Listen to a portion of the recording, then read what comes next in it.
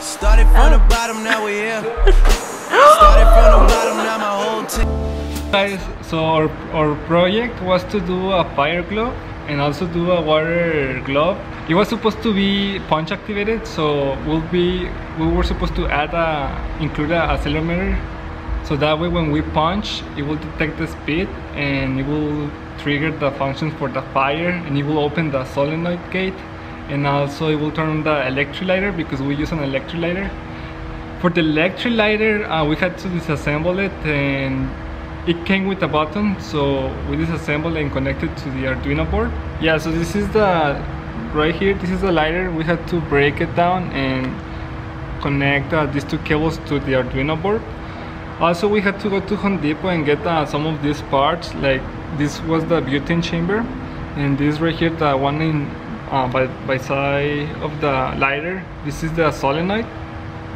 So the purpose of this chamber was whenever we open the solenoid, it will speed the butane. And from the back, right here, this bulb, this is where we put the butane. When we did it, we opened the bulb. We opened the bulb, inserted the butane, and whenever there was full, we closed it, removed the butane, and that way, whenever we wanted to shoot, it was supposed to be motion sensor. So whenever it was really fast, it will open the solenoid gate. And yeah, so that was the project for the fire glove. For the water glove, it was supposed to be the same. Yeah, for the water gun, we use the same amount. We had to go to Home Depot to get these parts, and we have the accelerometer, and also we went to get some spray gun from Target, an electric one, and we had to connect two cables so that way we can connect it to the Arduino board. And this will be like the chamber if we're comparing it to the fire glove, and it will be the same concept. The only differences will be, one will be metal chamber and the other one plastic chamber. So we weren't able to get it done because we had an inconvenience and we burned our Arduino. I think we put too much voltage on it and it got fried, so whenever we connected to the computer, it didn't work anymore. So yeah, one of the hardest part for this project was to get the parts together. We had to do like 5 trips to Home Depot, and some of them they didn't have the parts, so we need to go to other Home Depots.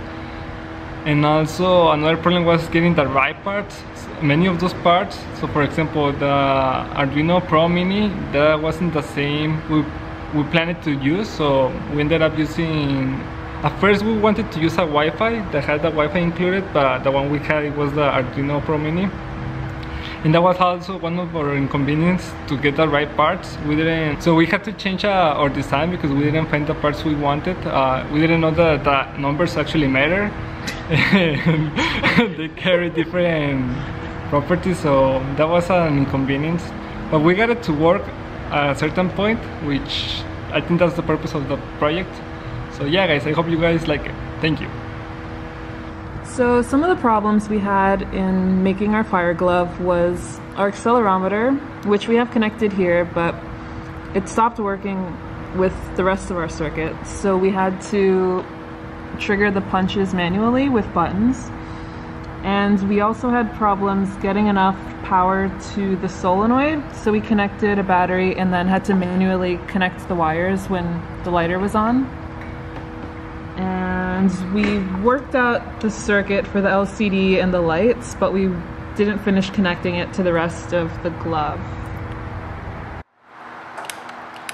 So it's no punch, and then we press the button, and this one turns on, and we have a punch. And it goes back to no punch.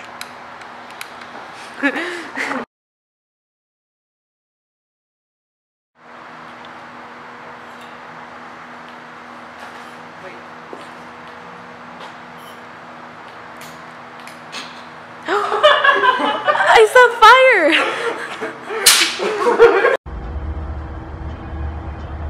There you go.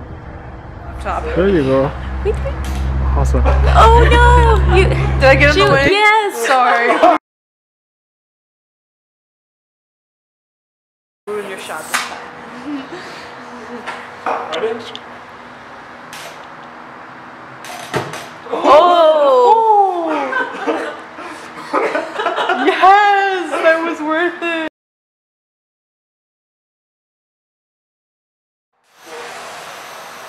Oh.